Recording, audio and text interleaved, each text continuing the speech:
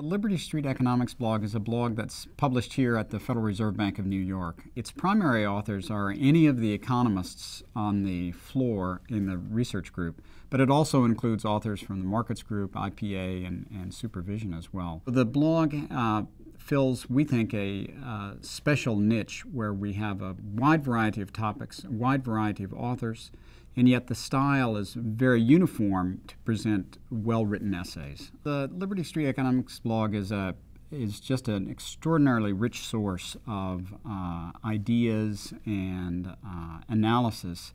It's rated among the most influential blogs in the field of economics.